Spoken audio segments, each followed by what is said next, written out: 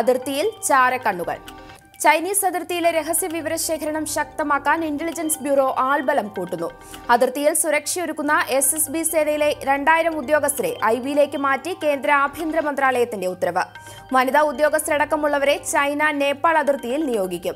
Intelligence bureau പ്രവർത്തനം ശക്തമാക്കുന്നത് China നിരന്തരം കടന്നുകയറ്റം നടത്തുന്ന സാഹചര്യത്തിൽ. ഇക്കാര്യം ആവശ്യപ്പെട്ട് ദേശീയ സുരക്ഷാ ഉപദേഷ്ടാവ് അജിത് ഡോവൽ നേരത്തെ ആഭ്യന്തര മന്ത്രാലയത്തിന് കത്തയച്ചിരുന്നു.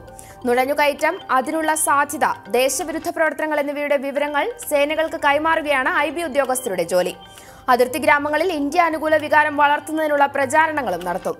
നേപ്പാൾ അതിർത്തി വഴിയുള്ള ലഹരി മരുന്നു കടത്തും നിരീക്ഷിക്കും.